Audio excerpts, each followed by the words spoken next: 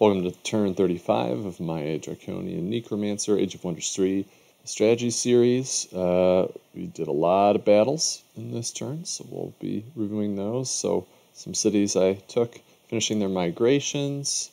Minor cleanup here. I was able to greater reanimate undead this reanimator, and it's a Draconian reanimator with the 3-channel damage, which is great. So I split off from my party to do that really easily.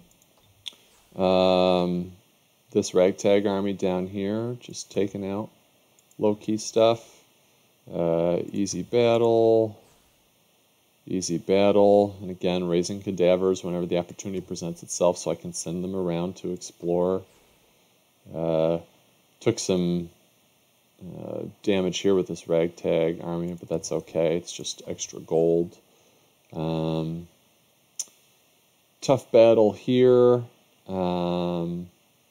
But only lost this guy, so that's okay. Keeping this guy, and preferably this guy and this guy alive, is the priority.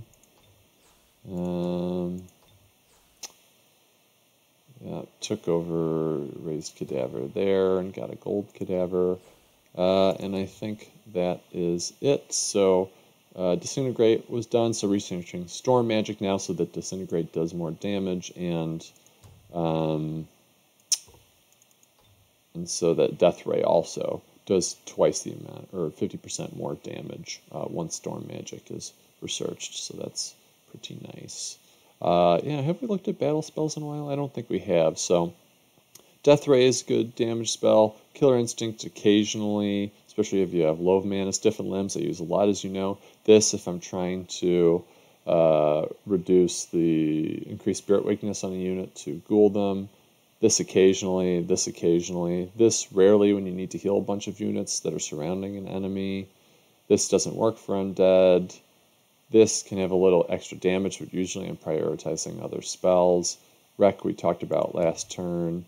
Arachnid Horde makes clearing sites easy. Disintegrate for nuking heroes or high value targets. Greater Life Stealing occasionally you might cast if you're doing siege defense and you have high tier units who are going to defend against a lot of damage. This lifesteal might help them eke it out. But a lot of times I'd prioritize Arachnid Horde over lifestealing anyway. So that's some of that stuff. As far as what we're doing, can see I'm building up some infrastructure in certain places. So if you see Masters Guilds or temples, that means I've decided to make those cities the